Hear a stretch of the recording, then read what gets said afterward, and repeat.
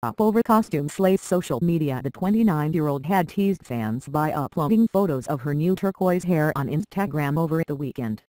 But the look was completed on Monday as she stepped out in a jewel-encrusted costume with green and pink feathers. And not much else. "We are not worthy," was one of many fan reactions on Twitter. Another added, "The singer officially killed me with the costume," while others said she was blessing the internet.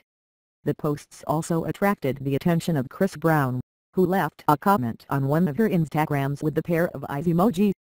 Many of her fans were less than pleased about this, telling him to keep his negative energy away from Rihanna and recalling his assault on the singer in 2009 when the pair were dating. A Rihanna crop-over started in 1687 to mark the end of the sugarcane crop harvest.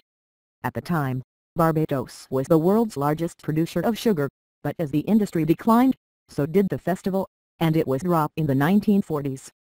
But the festival was revived in 1974 and has since become one huge party similar in style to Notting Hill Carnival, with lots of music, dancing and colorful costumes.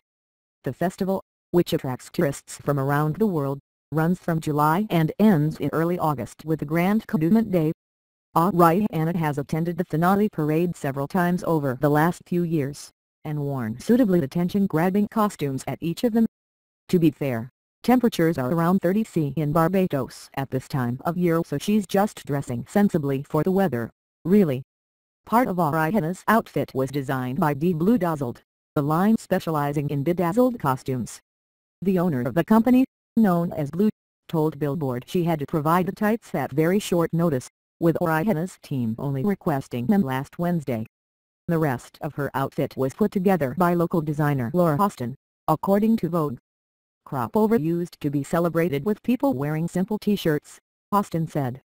Over the years, however, designers started getting creative.